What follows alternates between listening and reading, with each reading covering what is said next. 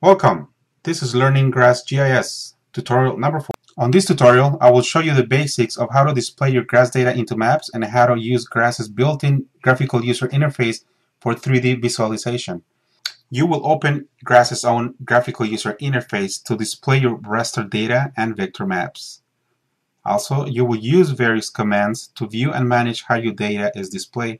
And finally, you will open the 3D visualization graphical user interface to view your GRASS data in 3D.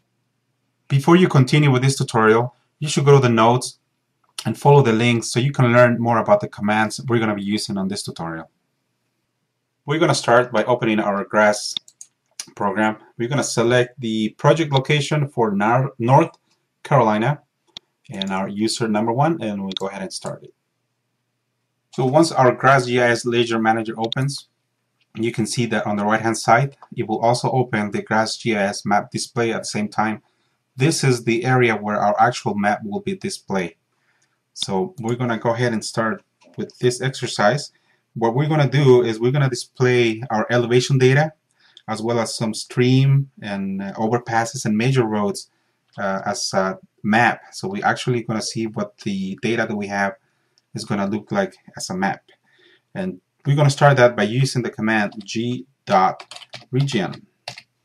What this does is going to tell us tell GRASS GIS what the extent of the project that we're working with is. And once we go ahead and start it, we need to, we're going to add the flag -p. You need to look at the links on the tutorial notes, and so you can get a better understanding of what the commands do and what other options and flags they all have. So we're going to add the -p flag, which in this case is going to display the data that we have on that region. So once we select command and run the command, we are shown the extents of our project. You know, how far north goes, how far south goes, east, west, and as well as other information. Very helpful for the project once you start working with more data. So once we have that, we need to start then adding data to our map. So we're going to go ahead and do the display command D, and we're going to add a raster file or data bits, and we want to use the elevation raster data. So we're going to type elevation, and because that's the name of our data, if you remember how to look for it, that's how you will find the data. But just to show you again, we want to find what data we have available for a certain type. We're going to do the glist command, and we're going to do the raster data that we want.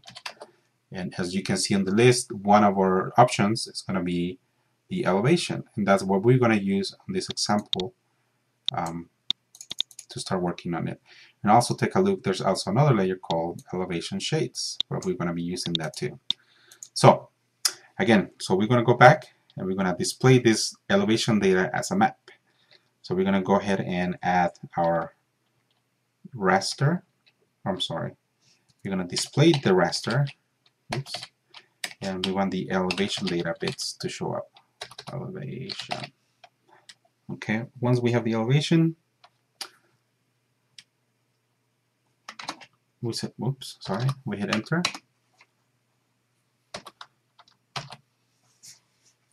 And you're going to have on your right hand side the map. The elevation data is going to show up as a map, starting to show up as a map. We want to add some shading so we have some depth perception of what this map will look like. So we're going to use the command d.his, H-I-S, and again, look at the notes for the links so you get a better understanding what these commands do and the flags and options that we'll be using. One of them is the H. We want to, again, the base map is going to be elevation, which is that we want to show with some depth perception. And another option it has is the I command or module, and we want to make that the other data bits that I showed you earlier, which is the elevation shades. Okay, and once we do that, we want to go ahead and hit enter. Oops, I misspelled that. Shades, elevation shade. Oh, it's only one shade. So elevation shade. This command will add some shading to our map on the right, so we will have some kind of a depth perception. It's not a 3D per se, it just gives the illusion that it's a 3D map by using shades and giving us that depth perception. So, but this look good, but now we need to add some other type of data on it, you know, maybe roads, any rivers that I might have, maybe bridges. So we're gonna add all those three, and we're gonna do that like this. Okay, we're gonna start with the display command. I'm sorry, yes, display. Just gonna go d.v, and we want data type of vector data type. So we're gonna go ahead and type D for display, vector, and we want to show the streams. So we type streams, and we want to give it a color so we can distinguish it from what we have. And color equals to, let's make it blue. You know, after all water is blue. And we go ahead and tell it to display it by hitting enter. And on your right hand side, you're gonna start looking or seeing what the your data that you're adding is looking like. Let's add more data. We're gonna do the same with some roads. So we're gonna display some roads. Oops, so we're gonna type it here, sorry. Displayed vector roads major, sorry. And let's make it a color yellow. So once we hit enter, it takes a couple of seconds to process the data, and on your right hand side again you see the roads already displayed in yellow. We're gonna do the same now for some just put some bridges on so we can get a better picture of what these roads are. So again, we do our display vector type. We want overpasses, overpasses, and we want to have an icon show up as the indication where the bridges are. So we use the parameter icon, and then we want to use what type of icon. You need to look at the notes. There's links there where you can see what type of icons you can use. We want to use the icon bridge on the set extra. Sorry. This will give us the bridge looking kind of icon. And we will give it a size that we can look, not too small, not too big. I'll make it 10. And we want to make color also that is going to be distinguishable from the data we already have in there. So, but the parameters for the icons or any solid object is got a little bit different. So you need to read the notes for the links to give you an idea. In this case, the parameter is f col, as in fill color. So the inside of the icon will be the color we tell it to, and we want it to be red. So as soon as I hit enter and starts processing it, the bridges are going to show up red on the display on your right hand side. And it takes a couple of seconds for it to come up. And as you can see now, we have a map with some elevation with shades that gives us the perception of depth. Shit. We're gonna do the same with some roads. So we're gonna display some roads. Oops, so we're gonna type it here, sorry. Displayed vector roads major, sorry. And let's make it a color yellow. So once we hit enter, it takes a couple of seconds to process the data, and on your right hand side again you see the roads already displayed in yellow. We're gonna do the same now for some just put some bridges on so we can get a better picture of what these roads are. So again, we do our display vector type. We want overpasses, overpasses, and we want to have an icon show up as the indication where the bridges are. So we use the parameter icon, and then we want to use what type of icon.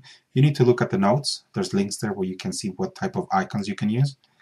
We want to use the icon bridge on the set extra. Sorry. This will give us the bridge looking kind of icon, and we will give it a size that we can look, not too small, not too big. I'll make it 10, and we want to make color also that is going to be distinguishable from the data we already have in there. So, but the parameters for the icons or any solid object is a little bit different. So you need to read the notes for the links to give you an idea. In this case, the parameter is f col, as in fill color. So the inside of the icon will be the color we tell it to, and we want it to be red. So as soon as I hit enter and starts processing it, the bridges are going to show up red on the display on your right hand side, and it takes a couple of seconds for it to come up. So as you can see now, we have a map with the elevation data that, along with the shading, give us a map with the perception of depth. We also have some roads. You can see some rivers and bridges. So this is how our data is displayed in GRASS GIS. And a continuation, next I'm gonna show you how to do this with the GRASS's own user interface, the graphical user interface built into GRASS GIS. So now that you know how to do this with the command prompt, I'm going to show you how to do it using the graphical user interface that GRASS has. And we're going to do that. We're going to start it up by using the gis.m command. This will bring up our graphical user interface. And we go ahead and hit enter.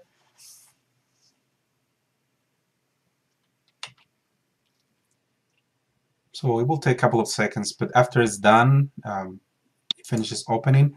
This is what you get. You get the GIS Manager North Carolina. Well, that's the location we're using. But this is the graphical user interface built into our GRASS GIS software.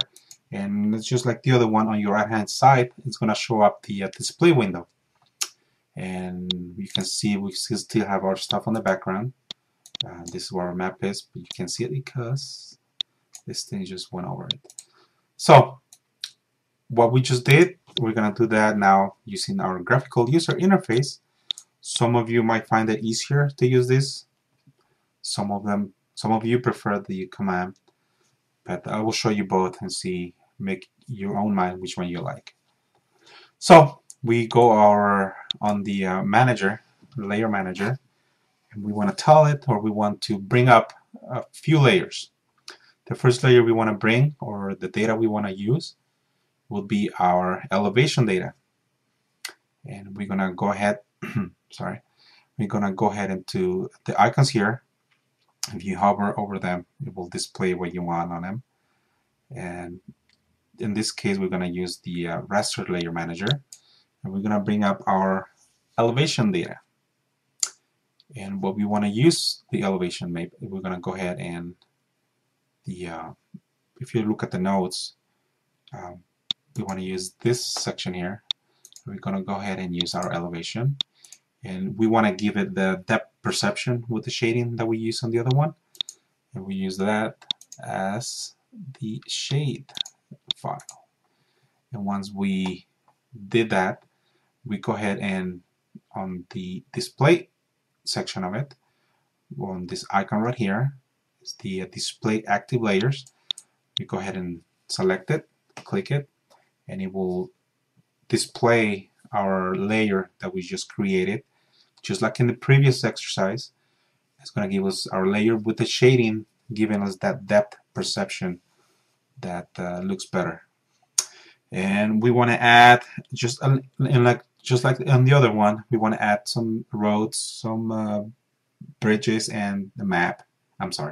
And the rivers.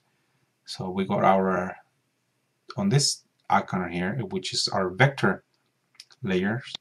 We're going to add some vector layers, and we want to use, I don't know if you can see everything there, but we mostly use just this area here. Later on, once we get more work done, then we'll work on this. But for now, we're going to use the vector And let's start with streams again. So we look for the stream data set, and we want to draw blue. So we select blue, and that's it. That's all we need for this data set.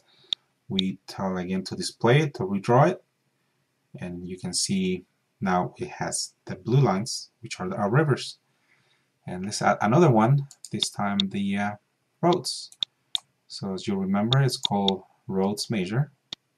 We go all the way to roads measure, click OK, and let's make them yellow again, so just like on the other one. And again, tell it to redraw it so we can see the roads once we added them. So now we have again the roads, just like in the other exercise. And we're going to add some bridges. So again, vector, select our map, data set for bridges, which is called overpasses. And right there, this is the parameter I was talking to you about, the fill color. So we want this to be red, and draw lines, it's okay, we can leave them black, but so it can look all better, we'll make everything red. So once we do that, we go ahead and tell it to redraw it so we can see where the bridges are. And it takes a couple of seconds, but once it's done, you can see that on your right hand side, it shows the bridges as a dots. But we don't want that, right? We want to use the icon. I forgot that. So here, you can see it says point symbols. It's an icon. And right now it's on the basic set is as a circle. We want to change that. We want actually to look like a little bridge, right? So we go click on icon. And our icon, look at the links, and there's information there how to get or what the icons look like and where to get them. So the bridge icon we want is on the extra set, and we want it to look like a bridge. So we select bridge, okay, and let's make it 10. So we actually keep 15, a little bit bigger, so we can look at it. And we tell it again to redraw it with the new information, and now it will show up with the bridge looking icon. So we did the same exercise using our graphical user interface and the command prompt, and hopefully you guys can decide which one you guys like better. And what we're gonna do next, we're gonna open this file using our 3D visualization tool. And for that, we're gonna go back to our command prompt. All right, so to do it, to bring up the 3D engine on the using the GRASS graphical user interface, we go back to our map that we created earlier. And as you can see on the display portion of it, there are several icons. One of them is to bring out the 3D by just clicking this icon here. So once we click this one, this is the nviz icon. It will take a couple of seconds, but it will give us the same map we got on the previous exercise displayed on 3D. And this is the map. As you see, is the same map as we had before. And again, you can play with the toggle switches here, so closer, farther, change how you map this place to you. So in a nutshell, that's how you bring out your 3D visualization tool on both the command prompt and using the graphical user interface. So whichever one you prefer, it will give you the same result. This is the end of tutorial number 4 for GRASS GIS. By now, or with this tutorial, you should be able to know how to open the GRASS GIS graphical user interface. Also, you will be familiar with some of the basic commands to view and manage how your data is displayed. And also, you should be able to know how to bring up or how to start the 3D visualization graphical user interface. If you think of anything else that you could have learned from this tutorial, let me know. Just leave me a note or an email, and we'll see what we can do. Thank you for taking a look at these tutorials, and hopefully you're learning something. And there's my information where you can find me, and you can send me an email if you want. But we'll be coming up with tutorial number 5 pretty soon. Thank you.